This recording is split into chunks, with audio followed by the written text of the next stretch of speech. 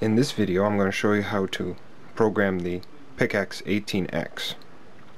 You're going to need some jumper wire for the breadboard, a 4.7K resistor, 10K resistor, and 22K resistor, a breadboard, and Picaxe programming cable that I show you how to build in another video, and a power source. We're going to need a 4.5 to 5 volts. As you can see, I'm using the battery pack here. This provides 4.5 volts. And the chip to program.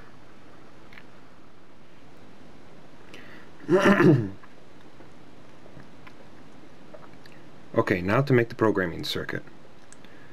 First, insert the Picaxe chip, and you'll be wanting to insert it with the dot towards the edge of the board here. Press it in firmly, but make sure you don't pinch any of the pins.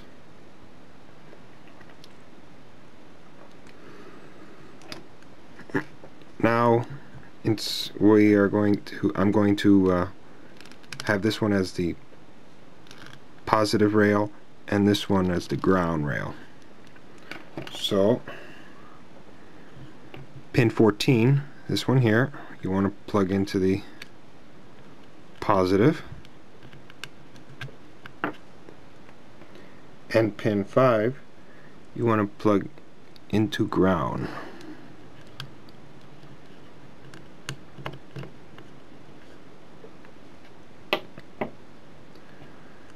Now on pin 4, use the 4.7K resistor, insert it there into pin 4, and then plug it into the side over here,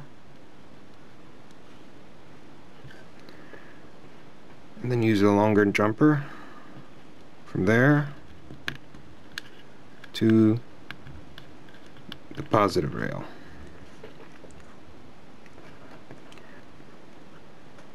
Now take the 22K, insert it in pin 3 of the Picaxe, and insert the other end here. Now insert the 10K at the end of the 22K, and then insert it into the ground.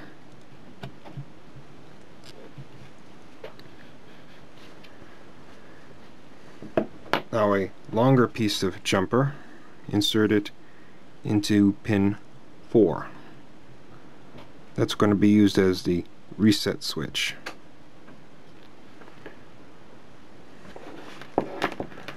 Now we're going to plug in the serial cable. The transmitting, the TRX, the TXD, we're going to want to plug into the junction of the 22 and the 10K. The white, we're going to want to ground. We're going to want to plug into the ground.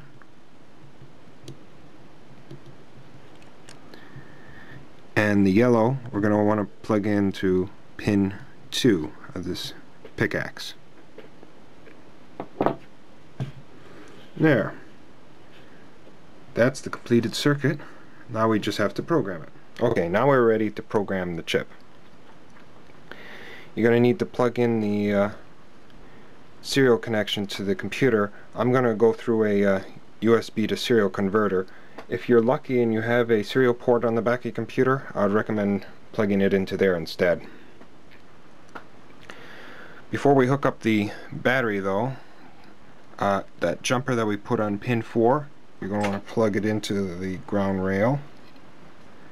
Now hook up the battery, put the positive to the positive rail, negative to the negative rail. Now we're ready to download the program.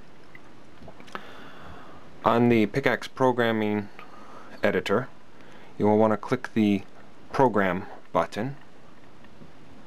Once you do that, you want to quickly go back to the board and pull the yellow line, pull the reset wire, which will initiate the downloading. Alright, here we go. Ready? Come here, pull it out, and it's downloading.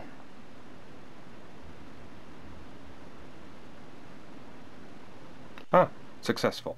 Thank you for watching. Be sure to check out more of my videos on my YouTube channel, Fox Know How.